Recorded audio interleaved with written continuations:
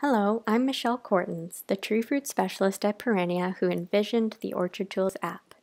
In this video, I'm going to show you how easy it is to use the tool to record data and how it can be useful to track the fruit growth rate. Because research has shown that fruit growth rate can help predict if fruit will drop or persist in response to a chemical thinner. So we'll start out on the main screen here on the app where we'll choose the fruit diameter tool. And we're going to create a new project where we can record the data. So to create a new project, choose the button on the bottom of the screen. We're presented with a window to enter the tree variety and a block or location. So be sure to pick a unique identity just so you know where to find it in the field afterwards. So I'm going to use this project for monitoring Honeycrisp in my East Kentville block. So I'll type that in. And because we're recording data for our use on the farm, we're not going to use the research option for this project, so you can just leave it toggled off. And then you can hit save.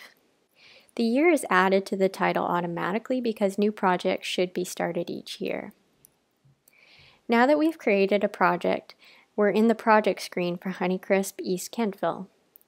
And we can start collecting data. So we'll choose Collect Data, and we're prompted to enter a collection date. Today's date is automatically populated, so I'll choose Create Date.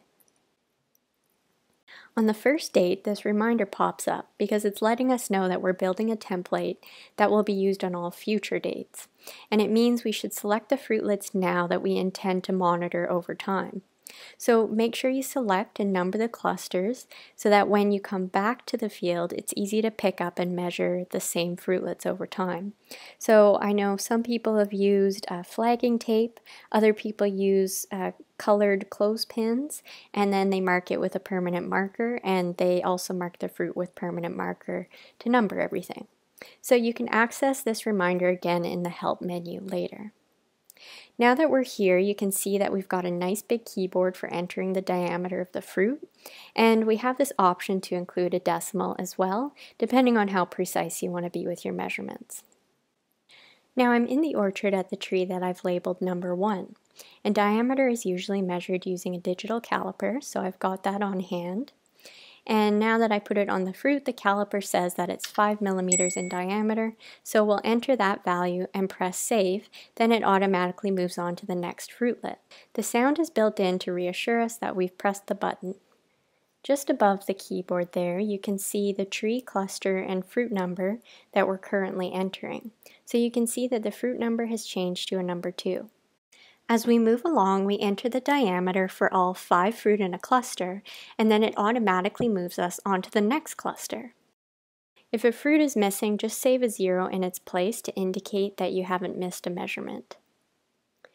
Okay, now that we've recorded the diameters for 10 clusters on the first tree, we're ready to move on to the next tree. Use the Next Tree button. You should enter as many fruitlets and trees as you plan to track for fruit growth rate. Because once you've entered the first day of data and you begin entering a second date of data, you won't be able to go back and add any more fruit to the template. You'll also need to make sure that when you finish, you end on the last fruit of the last cluster. In other words, don't leave any clusters unfinished. So when we're done data entry, we can close the keyboard because the data is saved automatically. So now that we've got the first day of data, let's say that we've come back another day and we want to measure those fruitlets again to see how much they've grown. So in our diameter tool, we can enter a new collection date. And then you can see here that we've already got all the fruit that were measured last time that are identified for us. Now we can simply go through and enter the diameters for those fruit on the second date. And we can repeat this process several times to track the fruit growth rate over time. Going up to the project options, whenever we like, we can export the data. And this will take everything we've recorded in this project so far, and it'll generate a single exported CSV file. And this is like a file that you would generally open in Excel. And I'm going to email it to myself so I can open it on my computer. So now we're at my computer and I've opened the file from my email. There it is with all of our measurements on all of the dates that were created. File name is what you named the project in the app. And you'll notice that any data input as 0 for a missing fruitlet is automatically changed to a blank space as required by the model. And that model is called the Predicting Fruit Set model. It was developed by Dr. Dwayne Green at UMass, and the spreadsheet was then designed by Phil Schwalier with Michigan State University Extension. So to get a copy of the model, visit apples.msu.edu and click on the tab for horticulture. When you scroll down the page, find the thinning section and you'll find the Predicting Fruit Set model.